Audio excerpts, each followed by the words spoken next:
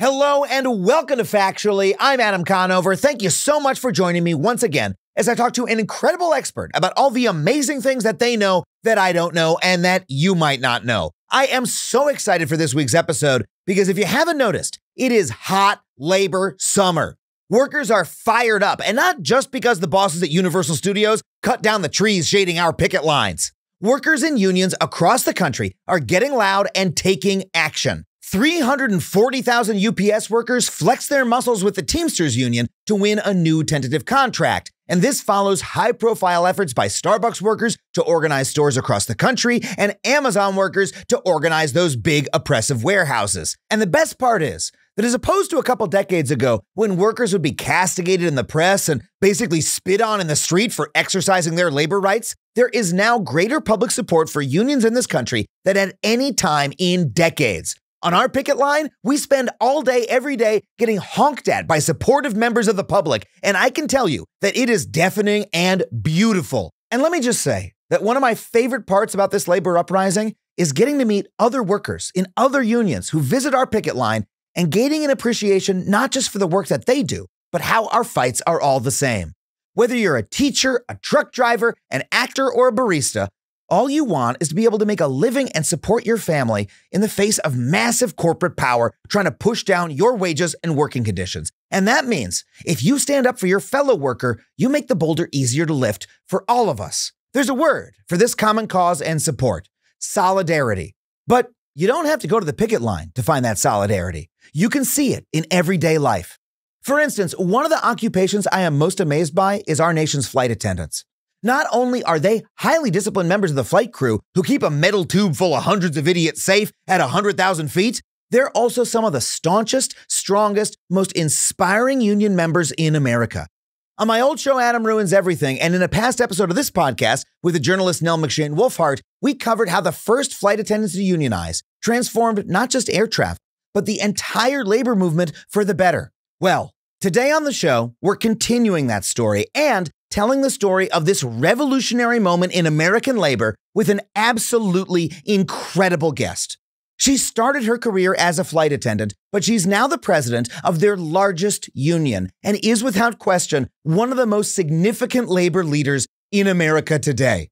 Her name is Sara Nelson. She's the international president of the Association of Flight Attendants, and I am beyond thrilled to have her on the show. But before we get to that interview, I just want to remind you that if you want to support the show, you can do so on Patreon. Just $5 a month gets you every episode of the show ad-free. Head to patreon.com/Adam Conover. We'd love to see you there. And if you like stand-up comedy, please come see me on tour. I'm doing shows all across the country. Head to adamconover.net for tickets and tour dates. And now, let's get to my interview with the incredible Sara Nelson.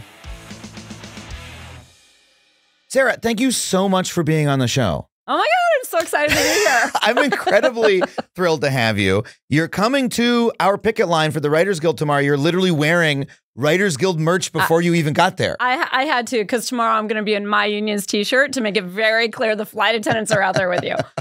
Well, the show of solidarity is incredibly appreciated.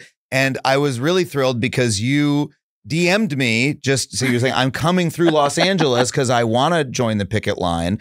Why, as the leader of a flight attendant union, would you make such a point to come to, a very different industry, right? I mean, people in Hollywood fly in planes a lot, sure, but it's a different industry. Why come and show support? Well, look, I have been a union flight attendant for 27 years.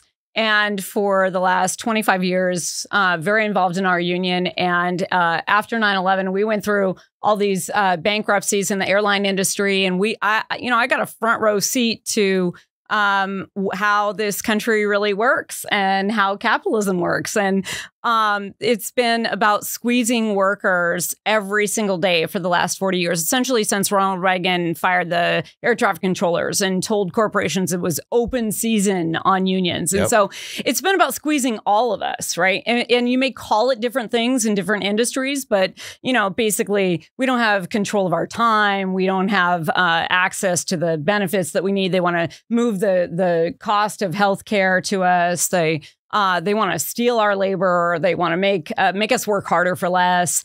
it's the same thing everywhere. And so if we're not coming out for each other and understanding this is a working class fight across the board, then I'm not going to be able to do the things that flight attendants want me to do. I mean, we just spent, since we organized in 1945, it took until right around the time that I was a flight attendant that we had finally beat through a lot of the discrimination. But even during my career, that kept us on the ground or grounded if you got married or pregnant, or if you became over the age of 32, and you had to step on a weight scale until 1993. Jesus Christ. I still had to wear 2-inch heels when I started this work. I had to go to a day of learning how to wear makeup, and the boys got the day off. And the boys were only there because the union fought for the boys to have the right to have the job as a flight attendant too. Wow. If I may say so myself, we fought for equal rights for men on the job. So I mean, anyway, what a strange world to be, and that was not so long ago. Yeah, not so long ago. And then, our world was turned upside down with 9/11, and what we didn't realize is that I was Boston based. And so I lost my friends on Flight 175 that crashed into the South Tower of the World Trade Center. And it's the flight you can imagine because you've seen it from every angle, because it was the second flight to hit after the American Airlines Flight 11 had hit 17 minutes earlier. So, I know the exact minute that my friends died, and that changed everything. And so while we're mourning the loss of our friends and then the immediate furloughs that came and the absolute crisis that ensued, from that moment, there were crisis capitalists who were planning how to reset the terms for a flight attendant career, for a pilot career, for a mechanic career. And so I learned, in a very hard way, which side we're on, and that in a structure that is capitalism. And I'm not saying that I'm opposed to capitalism, but unchecked capitalism is really bad. Yeah. And the only countervailing force is organized labor.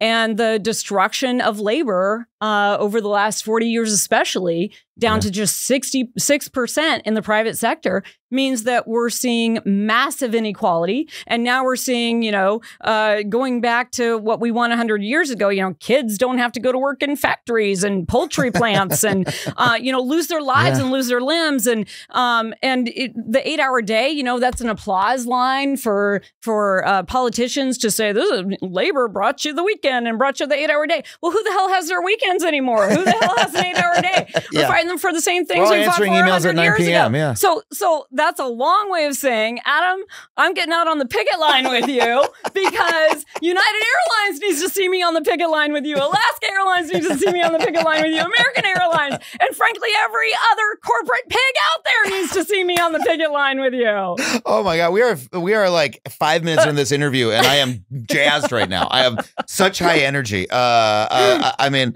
I was so grateful for you coming out, and I think that, look, so many workers have joined us on our picket line, and it's been powerful to meet them and hear their stories. Folks from our industry who are trying to unionize.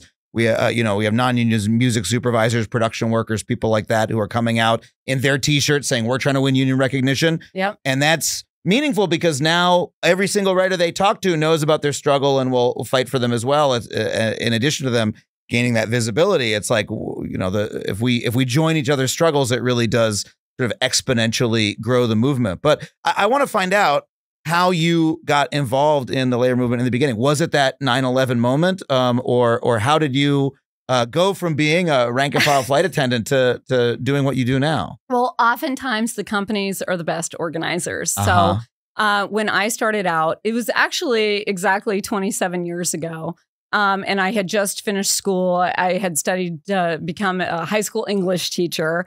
And I was looking at teaching in inner city St. Louis, actually, and working 4 jobs at the time. So I finished my teaching degree in the middle of the year, and it was substitute teaching, working in a home store so that I could get a discount for a few things in my apartment that I was trying to pull together. And I was also working in a temp job for an insurance company and filing these files of people who had put claims in, denied, and they had to keep appealing. And I would see it literally. I would file them, and then the name would come through again, and I would file it again, denied. And then finally it would be approved. But they were making these people who were, getting cancer treatments, having to go through all this. And then also waiting tables. And actually, I waited tables because I had it in my head that every single person in this country should have to wait tables at some time in their life. And so it was really important for me to do that. So anyway, I was working those 4 jobs, dead tired, trying to think about how I was going to set up my classroom as a first-year teacher on very low pay and no support for the kids in the classroom. I was going to have to spend my own money to do that. And I was 23 and already dead tired. And my girlfriend had become a flight attendant at the end, on a fluke, at the end of our college career. And she had done house sitting for someone who was a United Airlines family, and they were taking their kids on a worldwide tour as airline employees. And they said, "Hey, United's hiring. You should go interview." Anyway, she calls me on this terrible, awful, cold day in February and says, I have my feet in the sand in Miami Beach. I'm on a layover. United's paying for me to be here. And, it was razzing me. And then she said, "But actually, Sarah, this is no joke." And she described the pay and the flexibility and the healthcare and the pension. Yeah. She talked about the pension where you could retire at age 50 and at 23 being dead tired. I'm like, I'm getting in my car tomorrow. She was telling you about the union benefits. She was telling me, she didn't put it in those terms, but she was describing the union contract. Yeah. And so that's what made me jump in my car, drive from St. Louis to Chicago the next day, interview with United Airlines. And then, it wasn't too long before I was in training. And they sent me to Boston to go work. And I got an apartment in Boston's an incredibly expensive city to live in, much like LA and New York and Chicago. And so there were 7 of us in this little apartment, 2 subway stops, we call it the T in Boston, from the airport. And we were working about 2 or 3 weeks, and everybody got their paycheck. And I was so excited. I called up and I had $12 in my bank account because we didn't get paid for training. So and I used a loan that I got from the new credit union that I signed up for to get my apartment and everything. So rent was going to be due in a couple of weeks, and I needed to eat, and $12 there. So I went into the airline office and I said, "Somebody's got to help me. I didn't get my first paycheck." And they said, "Oh, you get your first paycheck at different times for different reasons. We're sure you get it next time." And I'm thinking, okay. I mean, in my head, I'm screaming, but I remember them telling me in training, you're on probation. You got to watch your P's and Q's. If you got a hair out of line, you may get fired. Yeah. And so I said, okay. And tried to make it through the next couple of weeks, prayed for assignments. Because when you're new, you sit by the phone and wait to get an assignment. You're filling in for either a misconnect or somebody who called in sick or something. And so that I could eat plain food. A couple times I might have had a few dates. I worked first class. I was 23, But you were excited to eat plain food because you could get a square meal. Yeah, I mean it was better than the top ramen at the apartment, which at the time I could get for a dime a package of top ramen. So I stretched those $12 as much as I could. Yeah. But I got to that last day and before the next paycheck was going to drop. And in Boston, you want to talk about worker solidarity. When we came in, we would fly a flight home to Boston. And a lot of times we'd be working with another crew from out of town. And so they'd go to the hotel. And the hotel van drivers would take them to the hotel. And then they would take the local people home to our homes. How cool is that? Anyway, so it was customary to give the van driver $1 for taking your bag off the van. And he drops me off. I'm the last person that's getting dropped off. And I reach in my pocket and all I have is a quarter. And I'm like, "I'm so sorry. All I have is a quarter." And he doesn't believe me at all. He's like, "Whatever." I'm mortified. And I go into the apartment. None of my other roommates were there. There's nothing in the cupboards. So the next morning while I was waiting for the paycheck to drop, because this is, 27 years ago, it didn't happen at midnight. I jump seated, we call it, taking the flight attendant jump seat to Chicago and back so I could eat some more plain food. And when wait, you took a flight to Chicago and back just so you could eat the plain food? Oh, yeah. I mean, also, like on a Friday night later on, like we'd take a flight to LA so we could have dinner and a movie, Oh, my God. Anyway. This is, what an incredible, I mean, this is a story of hardship, but also. Like 20 times. But. That's pretty fucking cool. But anyway, so I actually had dates like that where we did anyway. I mean, sometimes as a comedian, I go to a place, I can get like a free, get a free soda at the comedy club or whatever. You're like, I'll just pop by the airport and like get on the plane and like get some free like mashed potatoes and pot roast. And then like, I head back and have a have a whiskey or two or something. Yeah, Incredible. Yeah, exactly. Wow. So anyway, so I get back to Boston by about noon and checked my bank account and I'm like, okay, what's it going to be? And it's zero, the big goose egg. So I'm right there. I go right down into the office and same thing. So I didn't get my first paycheck and the person behind the desk says, oh, yeah, well, you get first paycheck at different times for different reasons. I mean, the same rigmarole. And all of a sudden, Adam, I grew up in this small town in Oregon. And, if you had a problem, you could go to the source and get it fixed, especially if you're a strong-willed woman with a strong sense of justice, right? Yeah.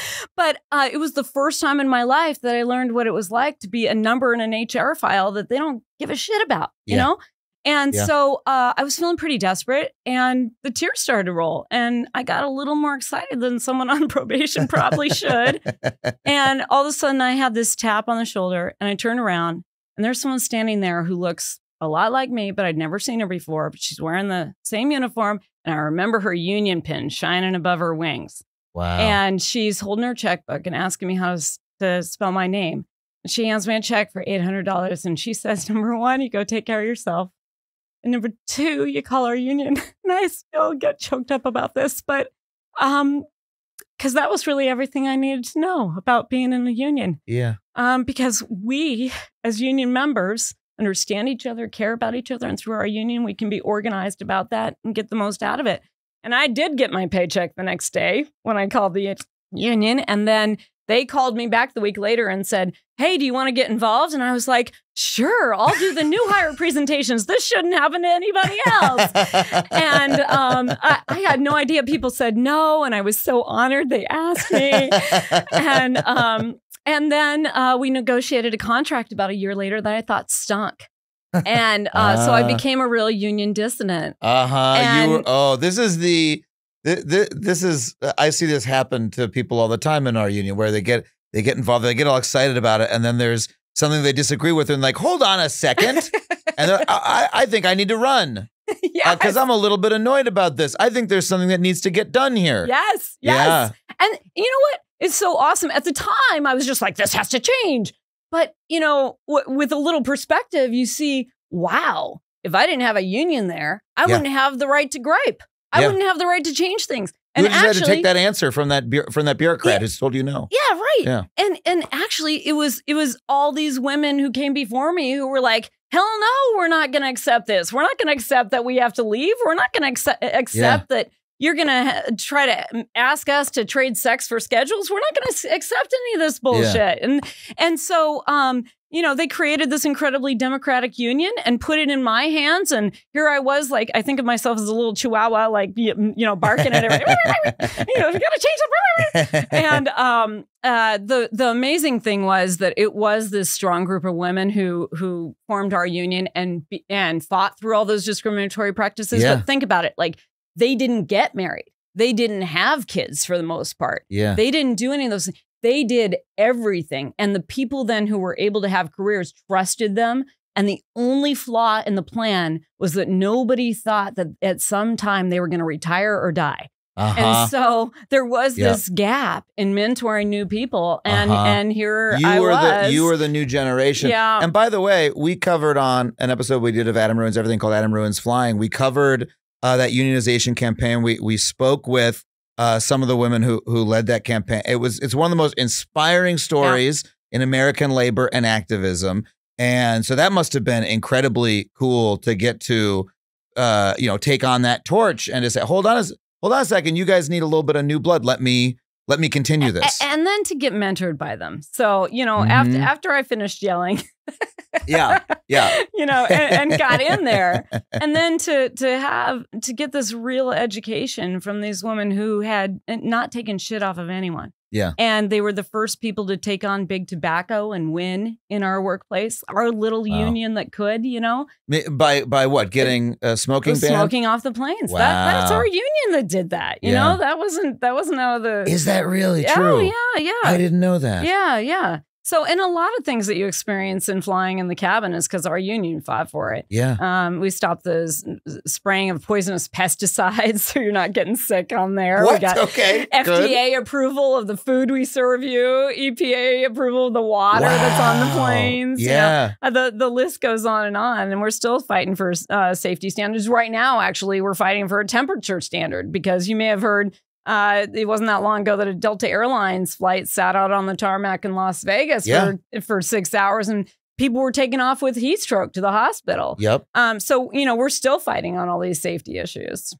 Incredible. And, you know, what you said about just getting that call with your friend listing the union benefits, right, makes so much sense to me because, you know, as a stand-up comic, right, who wanted to be a TV writer, I had this sense that, well, TV writing is one of the only ways you can have stability as a comedian in America, especially if you're a stand-up comic. Getting a job for one of the late night shows, right, is like one of the only stable jobs you can get.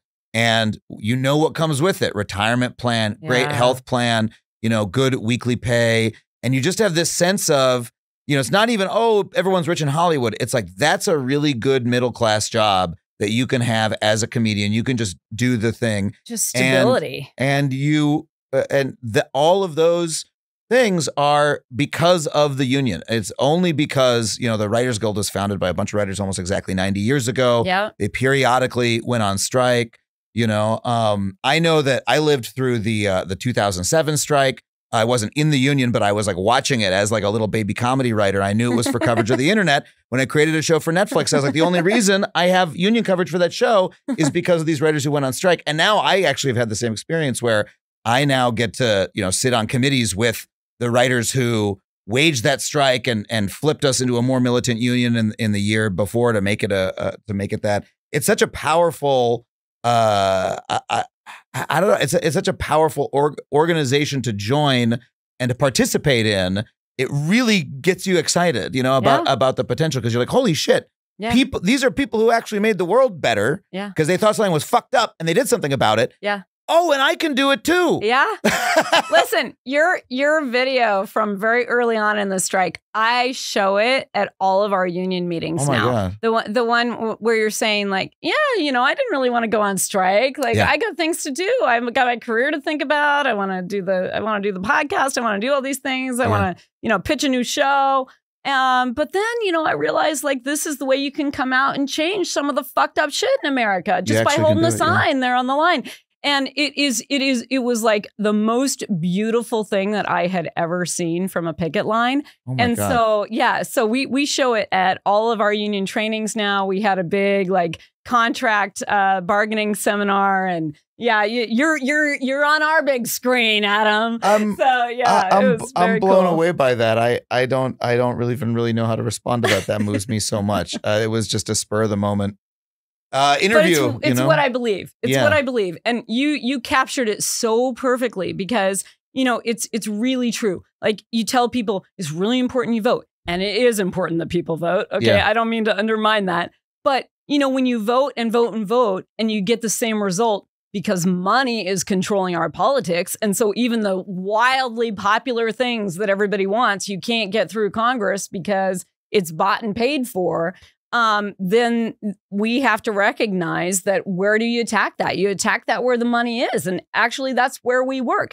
And, you know, they would be nothing if it were not for us. So if we understand that and we really take that in, we can change things quickly. And so I think that the energy around unions right now, we can thank Karen Lewis from the Chicago teachers in 2012, who said the word strike and talked about bargaining for the common good and got the community involved in that. Yep. And now that teachers union has the mayor's office, you know, one of their negotiators and one of their activists is now the mayor of Chicago just 10 years later. And that strike then inspired the West Virginia teachers to go out on strike when they didn't have collective bargaining rights, let alone the right to strike. But there, you know, as we know, I don't know who originally said this, but there are no illegal strikes. There are only unsuccessful ones, which means that if we really understand our power as working people, we can really, as you said, change some shit in America just by getting out here and holding a sign and doing it together. Yeah. And so it was the most beautiful encapsulation of what I feel like I have learned over the last 27 years of being a union member and fighting through a lot of bullshit and a lot of really mean-spirited crap where, you know, the people who don't care and revel in the fact that, you know, the people that I represent, a lot of them lost their homes or, you know, couldn't send their kids to the school they wanted to go to or the summer camp or they lost their marriages because the financial strain was so great and it made it so difficult on the family. And that isn't something that you can retroactively fix, and it's not something that people forget. And so Wall Street thinks that they permanently reset the market rate of all of our jobs and the standards. And no, we're people, and we may sometimes look like a lot of cats, but when we come together in contract negotiations when you heard those cats. and define our common interests, you know, it doesn't matter what our background was or what we look like or whether we're a man or a woman or we identify in some other spectrum of gender. It doesn't matter. It doesn't matter who we love, any of it. All those differences are actually our strengths when we come together around these common interests and common demands with management, and we can get shit done. And it takes a lot of hard work, as you know, being on the negotiating committee. This thing doesn't just happen overnight, right? Yeah. And you got to do all the mobilization, strike preparation, all that stuff. But what America saw was, hey, the teachers were out on strike for a day and they got shit that they said wasn't even possible, you know, wasn't even in the state budget, wasn't even. And the GM workers were out on strike for 3 weeks and they got, you know, these huge raises, double-digit raises, and Nabisco workers the same. And people were seeing this and they're seeing, I get it. Like, this is how we can get some things done. I know, because people feel so hopeless in this country about, you know, okay, let's vote and let's donate. Things are never going to change. And unions are one of the very few ways that we have where we actually marshal actual power, like not just abstract. Oh, yeah, you have the power. You have the power to change the world. No, like literal power, power, like literal power where the other side says, fuck you, we don't want to do it. And you say, it doesn't even matter what I say to you because I'm just going to make you. And we're going to do that together. And it's such an incredible moment to realize that you have that power, that you can actually make somebody who doesn't want it, who hates you, do what you want and need them to do. Yeah. And what your colleagues need. Well, and they want us to think that we hate each other, right? Yeah. But actually what you find out is you don't get to choose who the other union members are. Like the boss decides who the other union members are. Yeah, they think hire about and that, fire them, right? Yeah. And so, you know, it's the last non-self-selecting place in America where people come together. The workplace. And so you are forced to work with people that you might think you disagree with. That today they want to divide us by political ideologies too, just as much as race or sex or anything else, right? Yeah. And so but you can work through that and see, oh, we're not that different. Yep. And one of the amazing things about our union is that we have a lot of folks in it who are on opposite political sides of the political spectrum. Sure. I mean, like people imagine everyone in Hollywood it feels the same way. It's not true. And there's folks who, you know, I work alongside who I feel very different about politics with, and we know that. And I'm not saying like, oh, we put aside our differences and blah, blah, blah, like we're on some sort of like centrist talk show or whatever. And like we discuss it. No, we just actually have more in common than we have different. And it actually doesn't matter that we might vote differently on something. And that's so powerful, you know? And being on the picket line has been really powerful for us to come and see each other. Sometimes it even changes minds too. Yeah. Sometimes we understand each other a little bit better. And you know, that leads frankly to better decisions across the board. Because one of the biggest problems is we're not talking to each other, right? Yeah. So when you come together, especially on the picket line, you know, everybody's there for the same reason. And you start talking to people that maybe you didn't even talk to in the workplace because you didn't think you had anything in common with them. Yeah. And so I mean, this is the way to heal, and this is the way to push through all the bullshit union busting that has gone on for centuries, which I call it the 4 Ds of union busting: divide, delay, distract, and demoralize. Yeah. And when we can push through that and call bullshit on that, the government shutdown in late 2018 going into 2019. Yes. I called for the labor movement to talk about a general strike. And you made it massive headlines. And by the way, a lot of people on the left will just occasionally say, oh, let's have a general strike. Why not? And they sort of try, you know what I mean? To sort of, hey, get the word out, guys. It's very different for a national labor leader to call for a general strike. A lot of people were blown away by that call. Tell me about that. Well, I mean, look, so we are always concerned with the government shutdown as flight attendants, because that means that all the people who support the people on the front lines, so the TSA officers who are doing the screening, a lot of people will say, oh, that's theater. Well, it's not just theater, but also what happens behind the scenes is all the work the FBI agents are doing, DHS, cybersecurity, all this. They're putting all the pieces together, and they're actually getting briefings for these people every day about what to be looking for. And there's a lot, and there's background checks, and there's all kinds of things happening behind the scenes. None of that was happening. And then the people who wear the blue uniforms at the airports were still forced to come to work, because technically you cannot go into the secure area without getting screened by these TSA agents. So they were deemed essential employees, had to come to work without getting a paycheck.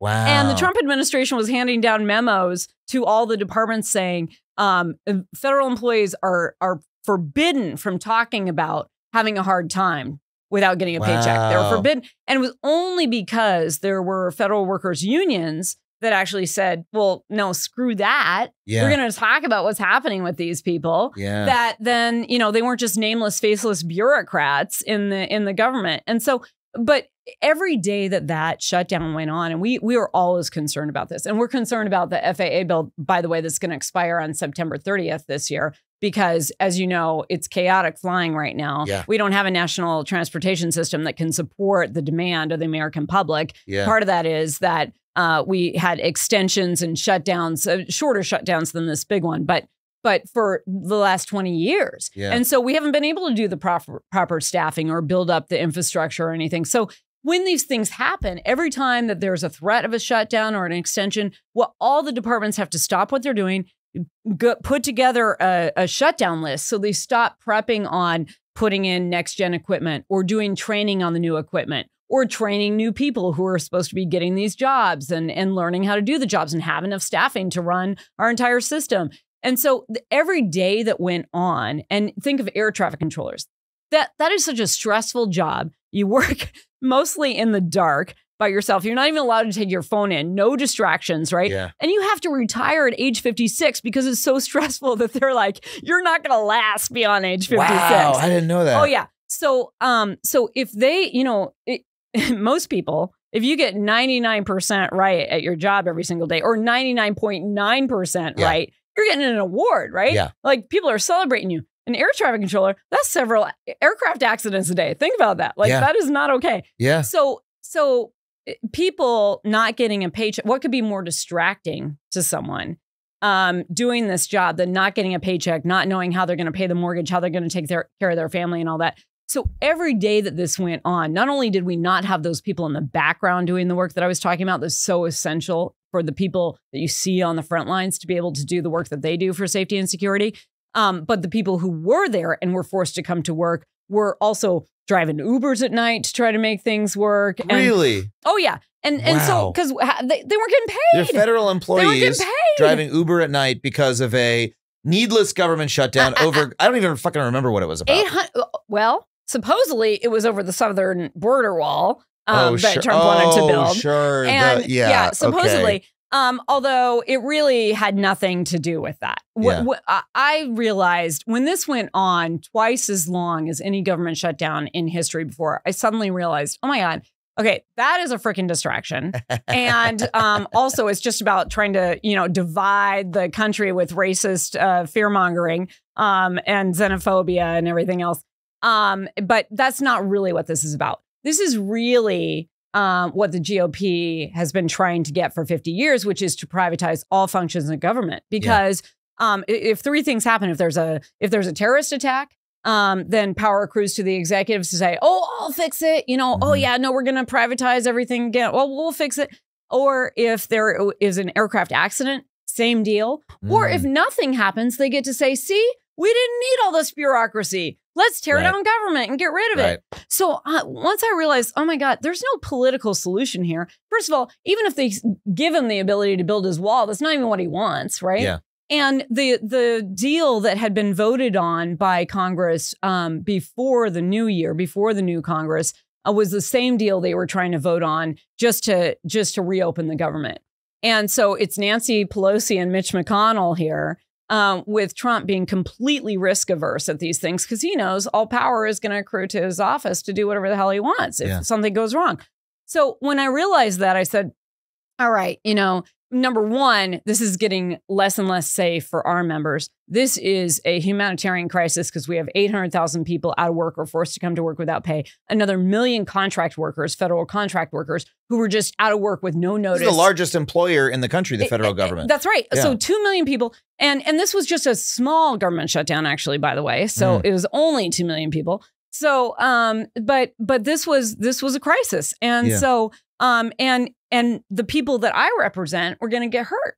And I remember actually my staff at one point during the process, they were kind of joking around. They're creative people. This was my comm staff. And I went running into them and I'm like, stop it right now. You need to get serious. People are going to die.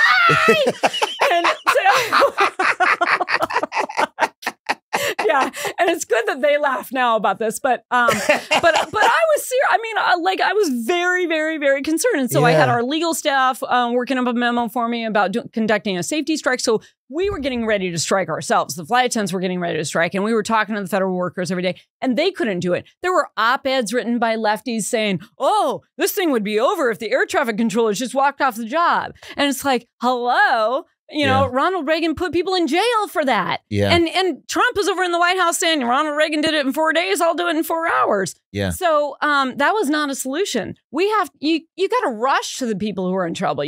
That's why I'm here, Adam. That's why I'm here coming out on your picket line. You got to rush to their side and help them because, an injury to one really is an injury to all. And in this case, we were directly tied to this too. So we knew we had to define the problem. Yeah. And we had to set our demands, open the government. And I refused to say, Trump, by the way, the entire time, would only refer to McConnell about getting this done.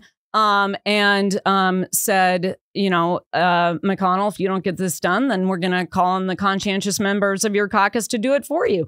And the next day when the federal workers had missed their second paycheck and the day that, they voted again not to open up the government, then on the 35th day, those flights started to cancel in LaGuardia because 10 air traffic controllers said, I can no longer safely do my job. Wow. Just 10.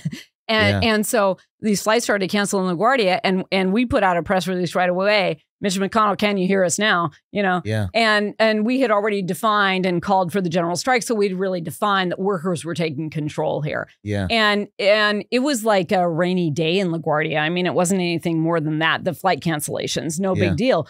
But there was a deal to end that longest government shutdown in history on day 35 after a few hours. Because they could not stand labor getting a taste of our power. And we were about to fully taste our power. And that would have changed everything. Because you were about to seize the situation and actually because had that gone any longer, so many federal employees, those unions would have really started rising up and. Well, I think everyone would have. And I know for a fact our union was going to strike. Yeah. I mean, we weren't. How can when we go to work, we have to know it's safe. We have to know it's secure because we're putting our lives on the line with the passengers. And frankly, it's my job to make sure that the passengers are safe and secure. Yeah. And so I'm not doing my job. I can't tell people come take this flight if I know it's not safe. Right. So and that is the essence of bargaining for the public good, is the union saying we are not this is not safe for the public. This is not teachers saying this is not safe for students to have these kinds of class sizes. Air traffic controllers saying this is not, I'm not able to do my job safely. Yeah. We have to take a break. Oh, no. I know, but it's going to be so quick. When we get back, I want to ask you about what you are doing right now. We'll be right back. Right after this. You know, whether it's streaming services, fitness programs, or apps you pay for online, it seems like everything is a subscription these days, doesn't it? Between the endless multitude of subscriptions, it can feel impossible to keep track of what you're paying every month. That's why I'm such a huge fan of Rocket Money. Rocket Money is a personal finance app that finds and cancels your unwanted subscriptions, monitors your spending, and helps you lower your bills all in one place. Rocket Money can even negotiate to lower your bills for you by up to 20%. All you have to do is take a picture of your bill, and Rocket Money takes care of the rest. On top of that, it automatically categorizes your expenses so you can easily track your budget at a glance and know where your hard-earned money is actually going. Best of all, Rocket Money alerts you if anything looks off. So stop throwing your money away, cancel unwanted subscriptions, and manage your expenses the easy way by going to rocketmoney.com/factually. That's rocketmoney.com/factually. You want to hear it one more time? rocketmoney.com/factually. Okay, we're back with Sara Nelson. You just told us about how you and other workers rose up during the federal shutdown in order to put pressure on the federal government, help end that stalemate. What are the challenges that you're taking on now? You're leading a massive organizing campaign right now. Yeah. I mean, look, we're coming off of the pandemic where there were a lot of challenges there. And just very briefly, learning what we did after the bankruptcies and after September 11th, we also said we were going to set the agenda. And we were the only industry to get a payroll support program, which required the federal government to give the money to the airlines, but told them exactly how they had to spend it. That had never been done in history before. As opposed to the PPP loan where it's like, hey, you get the money, you can do whatever you want with it. Yeah. Correct. So this was a totally transparent process. And a lot of people will call it a bailout. No, a bailout was the $81 billion they took from us after September 11th in bankruptcies, okay, from the workers with our pensions and pay cuts and everything. This was $54 billion over 16 months to help cover the costs of the paychecks of the flight attendants and other aviation workers, which then created other jobs too, kept us paying our taxes. We continued to have our health care. It was also like a very streamlined system. I mean, the federal government didn't have to become the HR solution for the aviation industry. They just used these airlines that were already in place to continue the paychecks and make sure that everybody had what they needed, even if the work wasn't there. So that was really important to keep things stable. But in 2020, we were all supposed to be going back into bargaining for the first time since those bankruptcies and the consolidation that happened after that. Yeah. We had just barely caught up with where we were, if adjusted for inflation, in 2001. With all of our jobs. So wow. we have just because of that recession in the airline industry. I mean, 20 years essentially of just going backward in the airline industry. Where you were forced to take cuts in your pension, your healthcare because of, everything is so bad after September 11th that you need to take the hit and all these airlines are going to merge.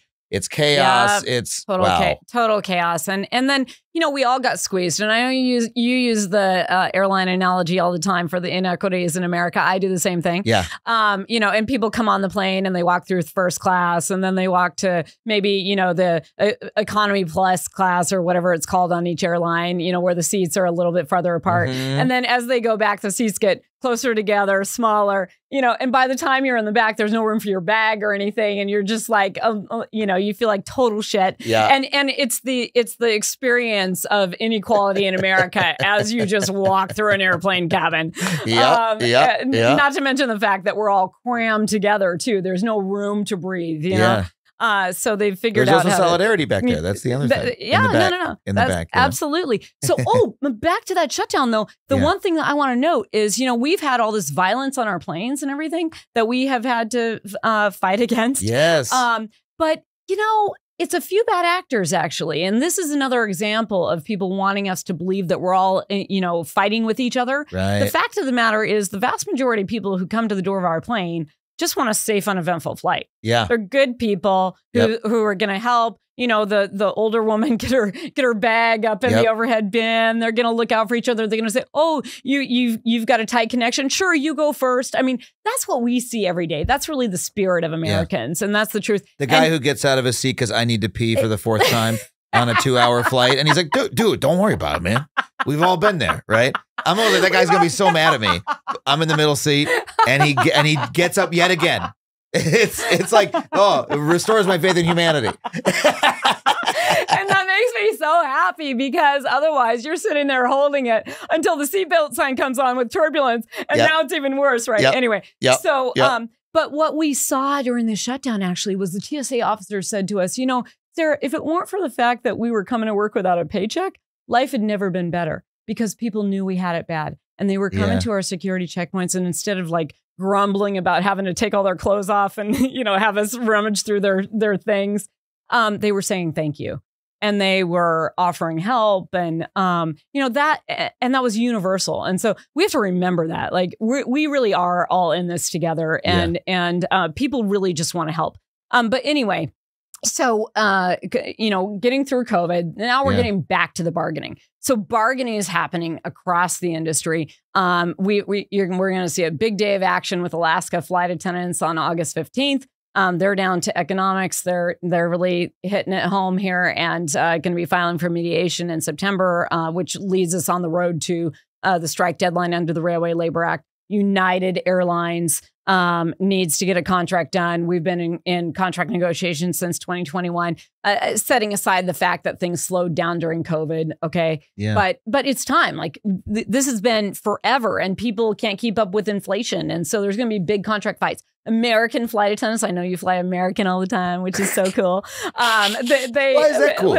No, it's cool because I love American flight attendants. It's cool because American Airlines was the airline that brought us together. The CEO of American Airlines called me actually, and we came together. And I told all the CEOs how it was going to go. Like, you guys aren't going to get it. The public hates you. You know, you're not going to get what you want from this federal money. We're going to do it on our terms. And he helped get that done and stuck with it and came to DC, unlike any of the other CEOs. So you know, and also. Once I left my Nintendo Switch in the backseat pocket and I filed a lost claim and they found it within 24 hours and they mailed it back to me and I had to pay $15 for the shipping, but you know what? It was worth it to have my Zelda save. And I was like, okay, I'm like, that's my airline. No. You gotta love it then because that doesn't happen. And maybe it would have happened on another airline, but the fact that it happened on that one, I was like, that's what I'm sticking with. You know what I mean? If the lost and found system works, and once I flew Delta and I did not get my Kindle back. And so you remember those things. That's not an endorsement. The flight attendants are fighters. So yes, they are. So this is not about the executives. And they're about to take a strike authorization vote. They're taking a strike authorization vote right now. The American flight attendants, and they are, really getting ready to strike. And one of my favorite things to do is, one of my favorite things about joining the labor movement is now what I know about these things. Last time I was flying back from a gig in Buffalo, I said to the flight attendants as I was leaving, not congratulations, good luck on your strike authorization vote. And they were like, oh, thank you. Like, you know, they were just a little bit, they were like, you know about it. Oh, go. They couldn't believe you knew it. I was like, yeah, I'm a writer. And I'm like, oh, great.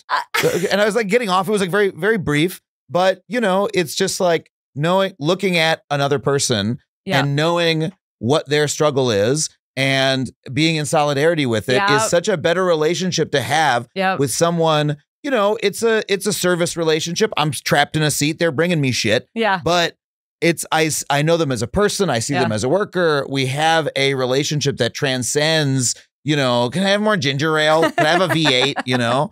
And that's incredibly just enriching to the experience of like moving throughout America. Yes. So they're all coming to your picket line tomorrow. Oh my God. And we're doing another one in New York on the 17th. A flight attendant sponsored picket line for WGA. Wow. And I'm so grateful for that. So anyway, very, very cool. But so I'm just happy that you have that connection, frankly. Yeah. So all this contract bargaining is going on, but the one place it's not going on is at Delta Airlines. I want you to tell me about this because that is it's the biggest non-union flight attendant. It's the last legacy airline. Carrier that does not have a union for flight attendants. And in fact, every other airline is 85% union. Wow. And Delta is 23% union because the pilots are unionized. And they've been unionized since the 1930s. Wow. So Delta has been incredibly anti-union for a very long time. And what you're describing, actually, you know, a lot of people will say to me, oh, God, I'm sorry I flew Delta. And I'm like, no, we want you to fly Delta. You know, go to our website, deltaafa.org, and sign up to be a supporter. We'll send you buttons. We'll send you stickers. We'll send you, you know, you can get a T-shirt and little business cards that say, hey, I support your union organizing. And the Delta has tried for all these years to say that, you know, you can't say union on the property. They've tried to make people believe that they're going to get in trouble if they say union. So I can't tell you what it has meant. In fact, actually, the day that we announced our campaign back in 2019, right before COVID, and then it, you know, it wasn't so hot for a while. But anyway, the day that we announced it, I was on a Delta flight. And I introduced myself and they were all like a little sheepish with me. And I'm like, oh, this is a little bit frosty here, you know? But then during the flight, each one of them came by and goes, I support the union. I you know, and they're like, can I have a card to sign? and so because you are running a campaign now to unionize them. Yes. Yeah. So each one of them. So after the flight, I stayed on the jet bridge and they're all looking at me like, don't rat me out. Don't rat me out. And I said, after all the passengers had left, I said, you guys, every single one of you told me that you support the union. And they're like, what? You do? Oh my God. You know, and so actually it's been really helpful to have passengers on board supporting us. And then we're also in league with the Teamsters who are organizing the mechanics and the machinists who are organizing the ramp workers. And so in total, it's 50,000 workers at Delta. Wow. 27,000 flight attendants. And under the Railway Labor Act, we have to get over a majority of signed authorization cards that are only good for a year.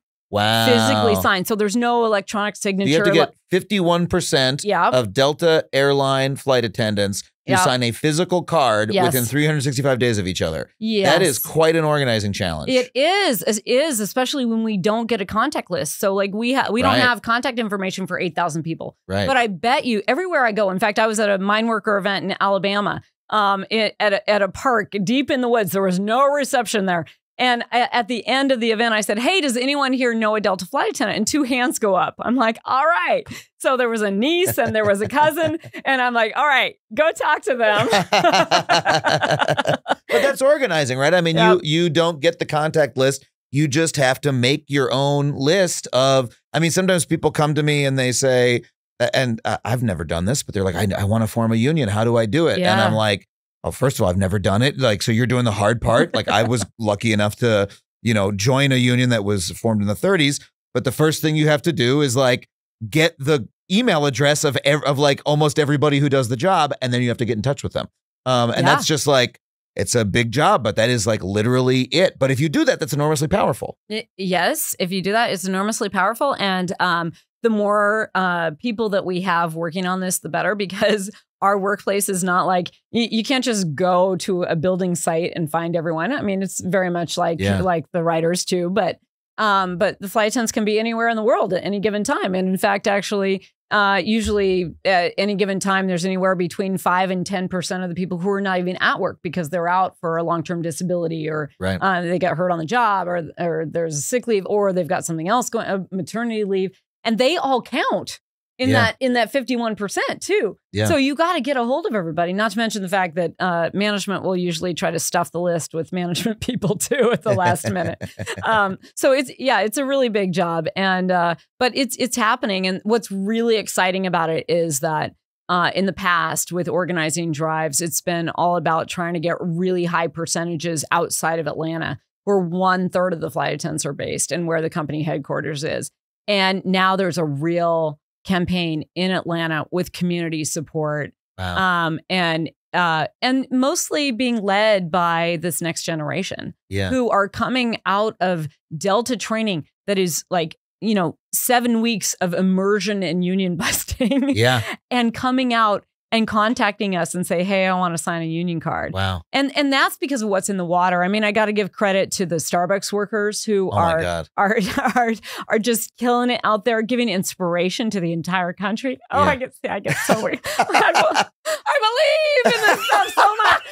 No, the Starbucks workers, like, you see their TikToks of just like what's happened at a store in Buffalo, you know, and these like kids are like presenting a legal paper to like a store manager and saying like, we have a right to do this and et cetera. A couple of them have come to my shows, and it's just like, and they've come to our picket line. Yeah. And it's just, it's so inspiring what they're doing to see them stand up and like exercise this fundamental American right that's enshrined in law that just we allowed ourselves to be tricked into forgetting for a couple decades that we all can do this. Starbucks workers were just going to organize in Buffalo. They were going to organize all the stores in Buffalo and have a coffee union monopoly. Yeah.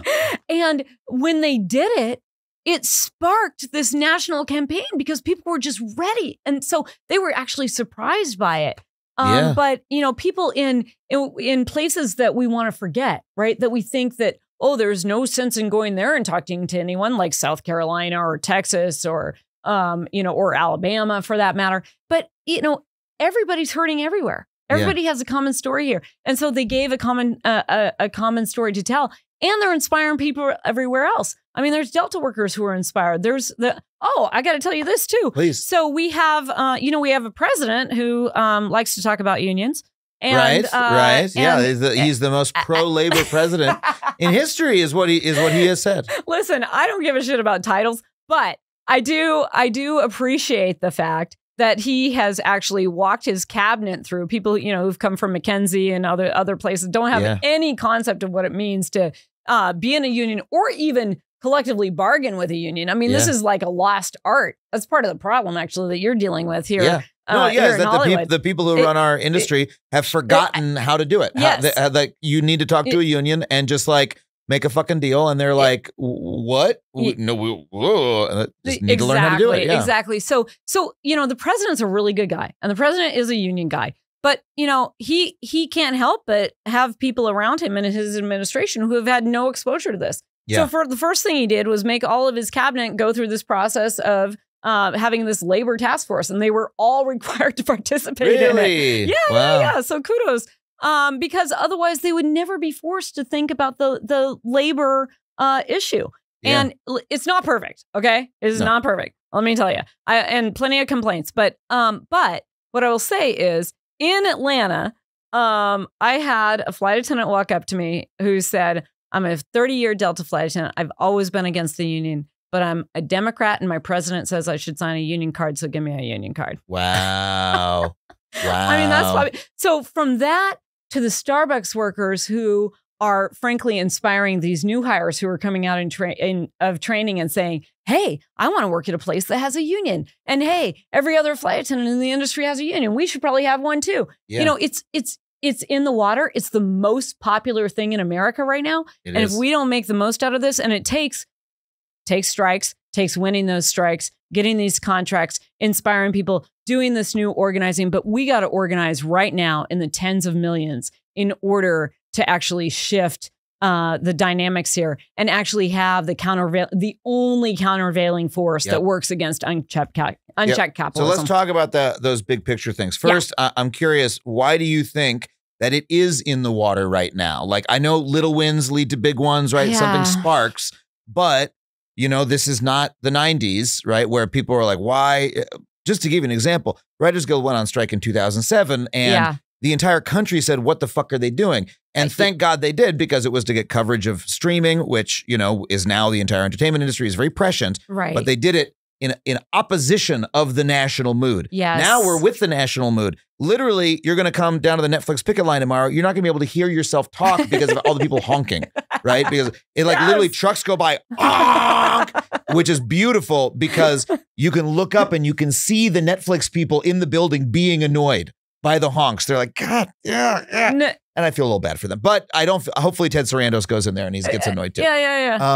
But so the support it's been a 180 in 15 years. Yeah. Why do you think that is? Well, it's because people are hurting so badly. Yeah. That they, you know, I was talking about this actually for quite a while in 2014, 15, 16 about, you know, people are hurting and they're looking around for answers and we have it for them. And they had to see it a little bit. They had to see those strikes on the front end of COVID that I say started with Karen Lewis with the Chicago teachers, and then sparked to all the Red for Ed strikes in 2017, 2018, all across the country. The GM strike, you know, and so people saw that and they're like, oh, and I heard a story of a tech worker in Portland, Oregon, who actually knocked on her neighbor's door because she heard he was a union organizer, and she knocked to find out about a union. It's hilarious, you know, the worker knocking on the union organizer's door rather than the other way around. Yeah. But people are, they know that, you know, this generation has it worse off than their parents. Yeah. And it's only going in the wrong direction. We have existential threats coming at us where we're not moving quickly enough to get it done. And I think that, you know, people are saying like the establishment has failed us, you know? Yeah. It's not, and so they're getting that. And I think, you know, it was extraordinary actually to watch Fran Drescher's speech that went viral. Yeah. But she came out of those discussions, and most of what was not played on the front end. I watched the whole 6.5 minutes of it. On the front end, she was like, I cannot believe that they couldn't be rational with us. And that is what most people believe. Most people believe if two rational people sit down, have a conversation, you can talk through it, you can come to a solution. That is not the dynamic here. Yeah. And the corporate America has gotten lazy. And they're saying the quiet part out loud now. They're saying, oh, no, we're going to hold out, wait till people lose their homes, and then maybe we'll go back to the bargaining table. They wouldn't have said that in the 90s because they would have still had people around telling them how to do this and how to try to hoodwink people into thinking that the union members who were out on strike are the bad ones. They're the ones who are screwing things up. You know, this UPS contract negotiations that Sean O'Brien led as the Teamster president, that was the most beautiful contract campaign I have ever seen. I mean, first of all, bringing more people to the bargaining table, being so open about bargaining, about what they're demanding from the beginning, telling the members what they were winning along the way, making it very clear to UPS from the beginning. I don't give a shit if we're at the top of the industry because we're the union and we've made it that way with our contract. You're going to pay because you haven't paid enough. And it's been about concessions. And this time is going to be different. And, you know, they set that line and then they showed it and they backed it up when they did their just practicing for a just contract. I mean, people came out like it already was a strike, right? Yeah. It couldn't have been more clear to UPS. And when they got the word from the White House that the White House wasn't going to interfere, you know, UPS caved and got that deal done. Yeah. And so the strike is really about encouraging. Oh, and I'm coming back to this because you saw so many people saying, why would the UPS workers want to take down the entire economy? Why would they want to hurt all of us? Which is what the narrative was in the 90s, but with no one pushing back, right? Mm-hmm. This time people are saying, bullshit.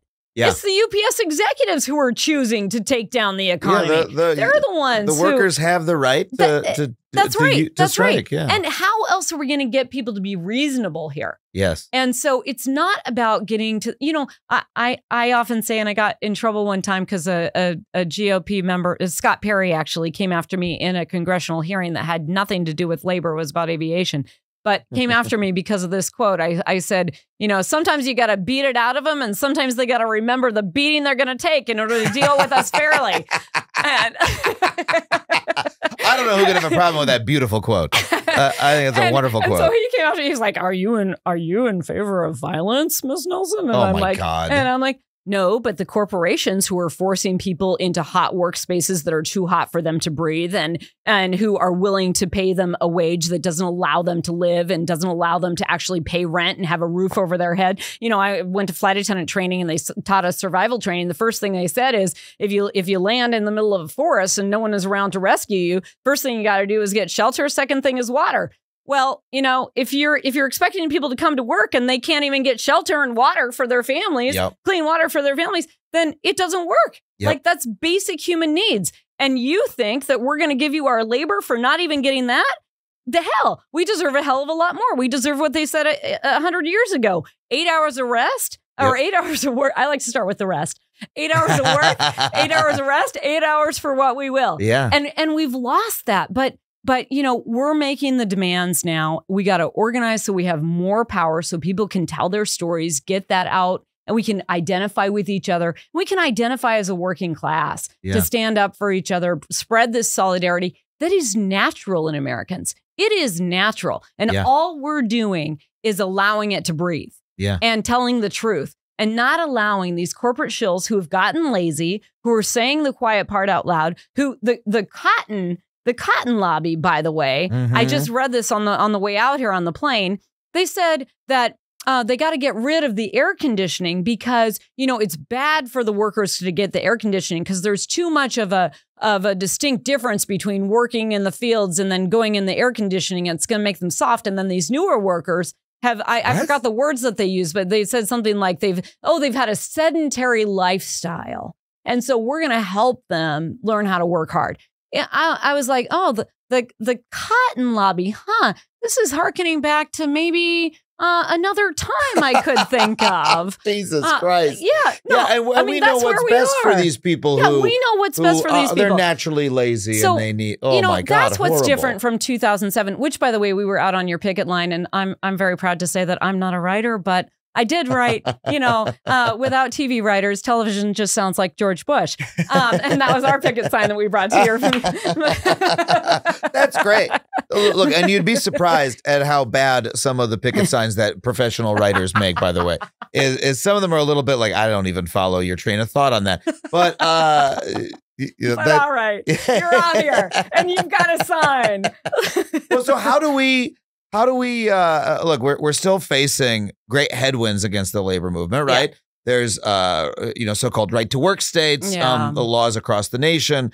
We have an extremely labor hostile Supreme Court that is, shown that it's going to be willing to make bad decision after bad decision that is designed just to make it harder to unionize. Yeah. We don't even know about the bad decisions we're going to see in the next 5 or 10 years yet because they haven't even happened, but we know that they're going to happen. Yeah. And, we've merger running rampant, right? Companies buying each other, corporate power growing. Yeah. How do you say we need to organize on a massive scale, take advantage of this moment. Yeah. How do we do that in actual practical facts? Well, I mean, first of all, the Supreme Court, the corporate elite, they should all be a little bit careful about all these things that they want to take because it was massive instability that caused all the strikes in the 30s and 40s that led to labor law in the first place. Yes. So, if they want to take away all the labor law, then there's no rules. There's nothing that says that we can't strike. There's no rules that say that we have to go through a certain process in order to be able to have these rights. It is going to be it is going to be mayhem. And so, I mean, in the 30s, the reason those laws were passed was to bring labor peace. That was how they described it. They were like, we need to stop these violent insurrections that are happening across the country and make it sort of nice and regular. And that was happening because the workers had no other outlet. They were literally just taken to the streets. And so if they want that to happen again, they're doing a good job of it. So, I don't think people understand how close we are to the corporate structure, the chamber, the business roundtable, making a different assessment here. Because when the risk becomes too great, the solutions come fast. Yeah. And they have to constantly assess the risk of not doing the deal, of not dealing with us fairly. And so we're already seeing it, actually. I'm going to tell a good story. Yeah. With all the fights with Starbucks and Amazon, in the backyard is also Microsoft. Well, Microsoft said, there was organizing going on at Microsoft. And they said, maybe we don't want to do this the hard way. Maybe we want to do this the easy way. And maybe we want to be a good corporate actor here. And so they put together a set of labor principles and they agreed with CWA to union neutrality. Yeah. Okay. And they actually went out and taught their managers that union neutrality doesn't just mean, we're going to stay out. It means that when a worker comes to you and says, how do I learn about the union? Or they have a question for you about the union. You say, well, that's not my job to tell you, but here's the union website that you can go to and look it up. Yeah. So that's it. Did Microsoft do that out of the goodness of their heart? No. They partially did it because they were trying to do the largest merger in the history of the tech industry, and they didn't want the CWA to oppose it. Correct. Right? Yes. Like, let's be real here about that. The merger with Activision. Yes, absolutely. Which is now going to go through. And so the silver lining is this neutrality agreement. But so it was that they wanted something. But also the workers were rising up and organizing, right? Yeah. So the question was going to get called on them anyway. Yeah. And they looked at what was happening everywhere else and they said, maybe we're going to choose a different path. Mm-hmm. Maybe we're actually going to, work with our workers. Now, listen, that's not going to stay. Unless you lock this in, you lock in the union, you help people understand that you have to fight all the time. Mother Jones said, the great labor organizer for the United Mine Workers, who, also was almost solely responsible for getting rid of child labor in this country. She said, you will fight and win, fight and lose, but you must fight. And so if you're not fighting, you can't ever win and you're not exercising those muscles. Labor peace is a bullshit thing. Yeah. It is a bullshit thing. There is always going to be an issue to fight over. Now, you can get management to be reasonable. It goes back to my quote, about beating it out of them or remember the beating that they're going to take.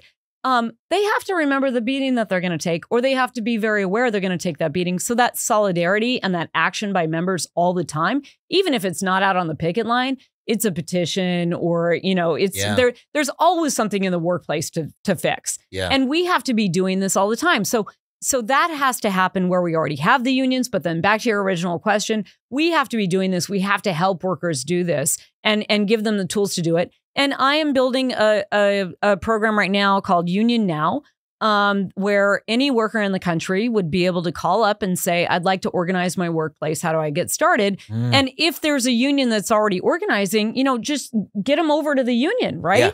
And help them do that. But if there's no union that will take them, and frankly, if the unions that exist today put all of their resources into organizing, which is also not happening, but even if we did, it wouldn't be enough to meet the demand out there. Yeah. So workers are going to have help. And a lot of them are going to have to form independent unions like the congressional workers had to when no union would take them. Yeah. And eventually what will happen is they'll affiliate with the larger labor movement. But this is what we're going to have to do. We're going to have to put tremendous resources into this. So, the people who have money who are listening to this show, give me a call because I'd like to take your money so that we can so you can start this program. We can do this. Yes, yeah. Yes. I mean, why do you think? I was going to wrap up, but I do want to ask this. Why do you think that the labor movement does not put more of its resources into organizing? Because I've heard this criticism, right? And I know well that one of the problems in labor is unions that we have fighting unions and we have unions that do not fight, right? Why do you think that is the case? That at this moment of where people are self-organizing, you still have the largest labor organizations not putting that emphasis on organizing that you might want to see. So everyone has to organize, and they're not. Yeah. However. I think it's a fool's errand to think that the unions today are going to be able to provide the resources that are necessary for this moment of organizing. And here's why. Because the unions are built up to fight for the members in the unions. Of course. And the members in the unions pay the dues to keep that union running. Now, right. I can talk all day long to flight attendants about why it's really important that we're helping Delta flight attendants organize, because Delta's making more money than anybody. Yeah. If we don't have a contract there, they're constantly undercutting us at the table. We're never going to be able to get forward until Delta flight attendants have a union and a contract. So we can talk about that all day long. But let's face it, like when people have real problems on the job, they can't access their benefits, or they can't get the day off that they need, or they can't. For flight attendants, they're not getting the schedule that they need while they're out there. We've had these meltdowns where flight attendants have been left sleeping in the airport and everything. They're like, focus on me. Yeah. I'm paying you dues for my services that I need. And the fact of the matter is, it's hard. You have to constantly work on this idea of solidarity and the recognition that we all have to be fighting all the time. We all have to come out for each other all the time. I was so proud of the flight attendants who are going to come out on your picket line tomorrow because we're doing this. We're helping to inspire the fact that we have to do this for each other. We have to come out for each other. But when it comes back to, the criticism about unions, we can get into some of the leadership is going to have to change. It's just going to have to. The labor movement has only grown when young people have led it. Yeah. And that's true throughout history. So, and I'm talking young people like 20, 21 years old. Okay. Yeah. So we're going to have that. And that doesn't mean that the people who have all the experience are worth nothing. They're incredibly important. They do have all this experience. They have so much to share with us about where we've been and what they've been through and the fights that they've been through. Are some people complacent and do they make too much money as a union leader and do they have it too good and are they, not engaged? Yeah, that exists too. Yeah. Sure, it does. But I think that the groundswell is going to change all of that. Let's not, though, think that even if we do all of that, that unions that exist today are going to be able to fully meet the moment of the organizing that needs to happen. Yeah, well, I'll say that, which is why people need to call me and give me money. Well, we've seen unions that have leaders like you mentioned, some of them where the memberships of that union have risen up and you've seen the entire union change its tune and get more militant. We've seen WGA East, okay? Yeah. The organizing that they have done in journalism, and then, that made the News Guild actually have to get off their butts and start organizing too. And we don't get to talk about this a lot because journalists are not supposed to talk about their own unions, right? So actually, we don't even hear about this in the media as much as we should. Yeah. But the organizing that took place in media over the last decade is a part of dramatically changing what's in the water. Yes. So I got to give huge kudos to WGAE. I do too. It was phenomenal. And after this strike, I think, the West should do the same and think about how you're organizing around tech out here and stuff. Yeah. And so I'd love to come talk to your board, but we'd love to have that conversation. Yeah. So we should do that. But huge kudos to them. Not everybody's doing that, but look at the shift in the reporting. Every single reporter now, if they're a business reporter, they're a tech reporter, education reporter, they're all labor reporters because they themselves are in unions. They know what it's been like to take on the boss. And so now they know the questions to ask too. A business article is not just about the business, it's about the people who are in the business. I get those calls from reporters and they're like, we hear that they're trying to turn you into gig workers. We hear that they're trying to replace you with AI. And I was like, yeah, that's a concern for you too, huh? You understand why that's concerning. And they're like, yeah, we do. Yeah. It's very present for them. Yes. They're being pushed in exactly the same way. And it started to change the tenor of that coverage. But so to get to your final point, okay. You think we need, the labor movement itself is not going to have the resources to create this wave of organizing. We need it to come from an even greater source. We do. And listen, there's a lot more the labor movement can do. Yeah. Okay. So don't misunderstand what I'm saying. We need to be strategic about it. We need to get our arms around it. We need to support it wherever it is. We need to do as much as we can at all times and grow it every year. But no, if people want to change the politics in this country, if people want to save democracy, if people want to take on climate change, then they should invest in labor organizing. They should invest in workers forming unions where they are and having the structure for average people to have political power, because that is the only way. And when I say political power, I don't just mean in DC. I don't just mean in the state houses. Yeah. The political power, democracy in their workplace, which then translates to a balance in our democracy that exists within capitalism. And if you don't have these checks and balances, we've all talked about, we all grew up learning about checks and balances in the U.S. government. Well, it doesn't exist anymore because we don't have the checks and balances in the economy. Yeah. And the only way that we're going to change all of this is if we are investing massively and supporting labor organizing. You're blowing my mind because what you're saying is look, we want to see change in DC. Of course, we want to see change in the state houses. There's also a million places where we want to see change throughout the entire country, in the entire world, in all these different places. And unions, no matter what you're talking about, are always a place where you can build that power, which is why I hate to bring it to our own union so much. If you care about diversity in Hollywood, it's not my number one issue in the world. It is an issue I care about. It's an issue many people care about. Guess what? That's something you can do through a union, right? Yep. If you care about representation, that kind of thing. Or if you just care about, media mergers or like having diverse voices in the ecosystem, whatever it is, that's something like we could ask Sacramento to pass some fucking law about Hollywood. They're not going to do it. No, instead, we just make it happen. And the same way that you were doing during that government shutdown where you were like, we're putting our fingers on the scale, motherfuckers, over here. But also, let me make one final point. And that is that the workers themselves are the experts in the business. Okay. And in the innovation. They are the creators. Yep. They are the builders. Yep.